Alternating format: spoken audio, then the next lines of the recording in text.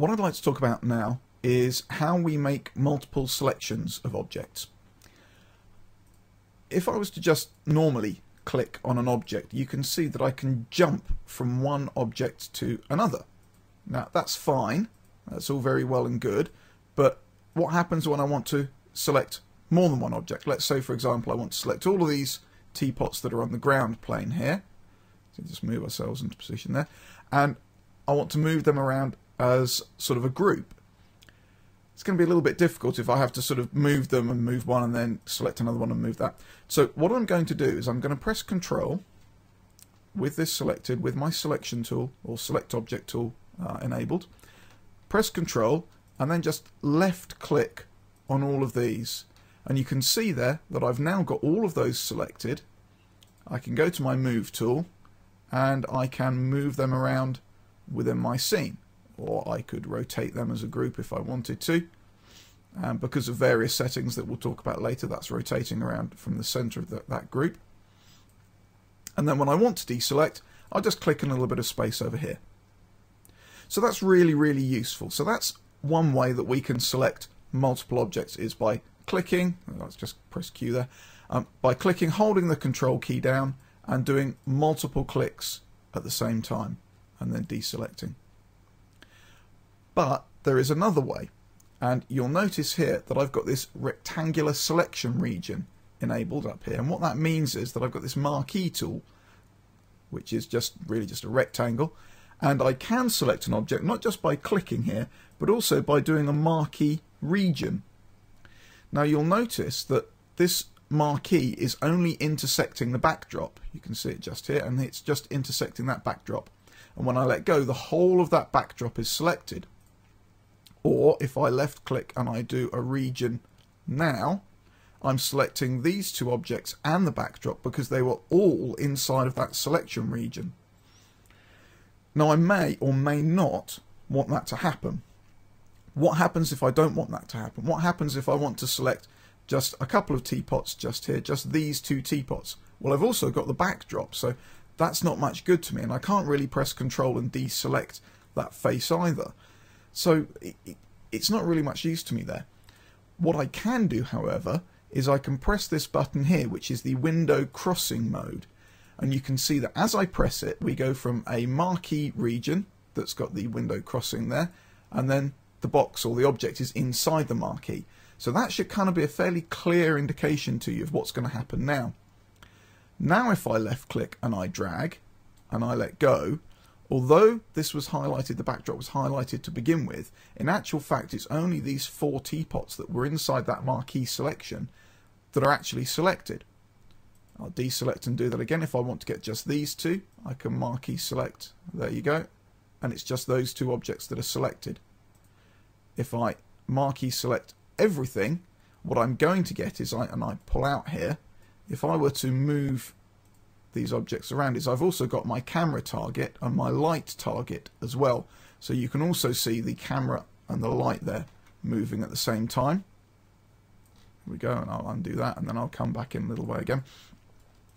So that's very useful, and it's a good one to remember because it can help you quite a bit as you're sort of working through what you're doing.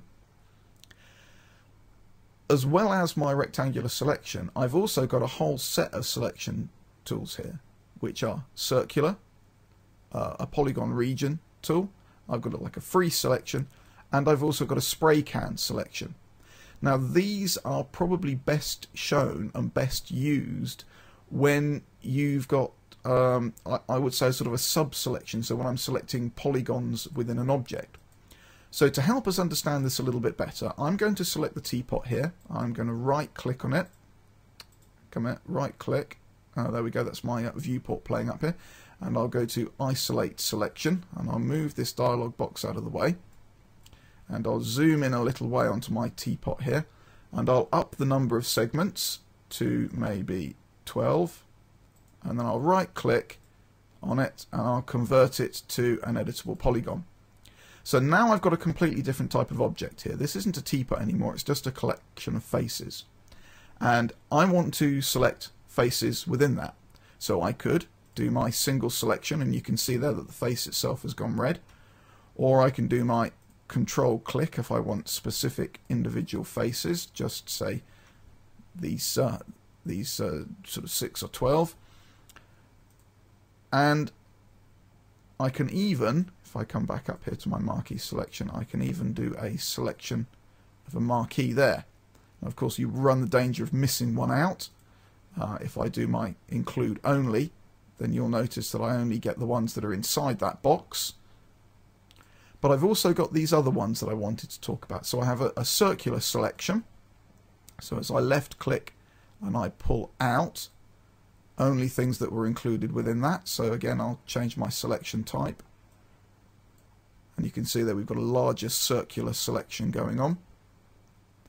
If I change this and I make this the polygon or fence selection, what I can do with that is I can literally just left click, and as I left click, hopefully you'll see if I go outside of the object, I'm getting this kind of this fence selection in there, and I right click. Oh, there we go, shouldn't have done that.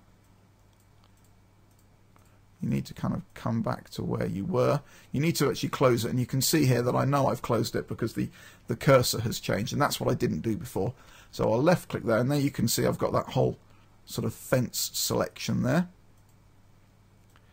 Moving one down, what we've got here is our lasso selection, and what I'll do with that is I'll left click and I'll drag, and you can see here I can drag out a weird and wobbly wonderful shape, and I come back to where I started, and then that's what I had selected. So if I do that within the object, I'll just select there, you can see I've got this sort of this random kind of slight cloud shape.